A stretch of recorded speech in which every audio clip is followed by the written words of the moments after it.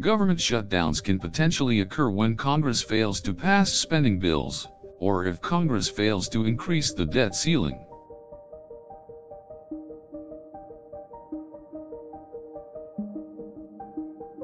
This situation could cause the government to go into shutdown, which would lead to a number of services being shut down, including those provided by the Internal Revenue Service, IRS. While Congress can pass a bill to temporarily fund the government, a permanent solution is needed to avoid a long-term shutdown. Congress must pass a budget and find agreement on how to raise the nation's debt limit, or else the government will be forced to shut down.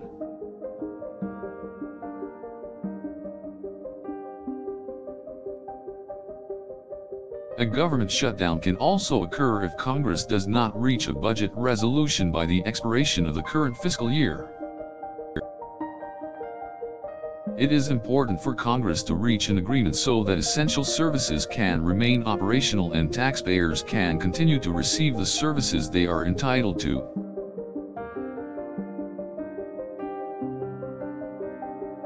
The government could potentially be shut down for days, weeks, or even longer depending on how long negotiations take.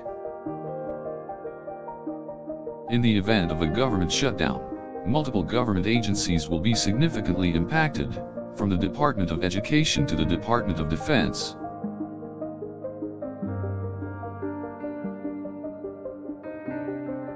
The impacts of a government shutdown can be wide-reaching, from furloughing employees to suspending non-essential services.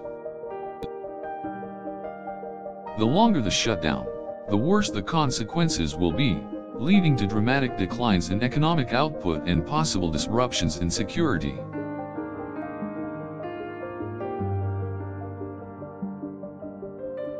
It is in the interest of both Congress and the nation as a whole to avoid a government shutdown.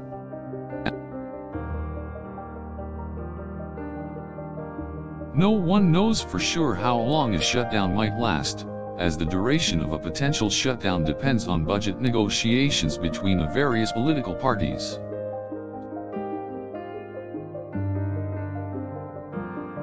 If either the House or the Senate passes a budget and the other does not, a government shutdown can occur. Even if a bill passes both chambers, if the president does not sign to approve the budget, another shutdown could take place. With many federal government programs and services depending on timely budget appropriations, it is critical that the government be able to work in a timely manner.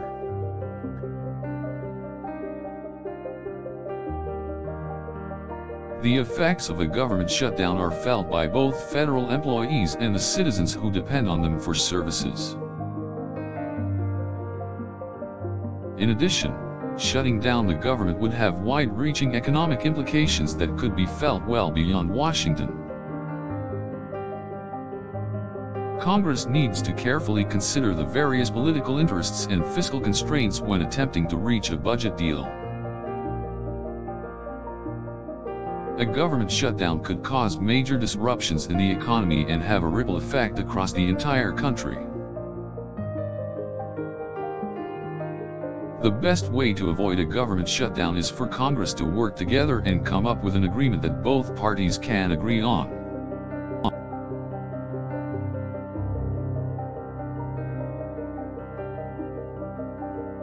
If the two political parties cannot come to a compromise, the government may be forced to shut down.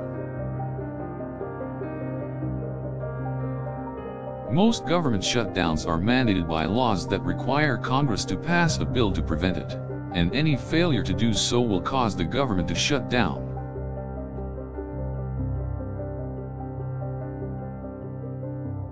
In order for Congress to prevent a government shutdown, they must pass appropriations bills and agree to a budget plan before the existing spending bill or resolution expires.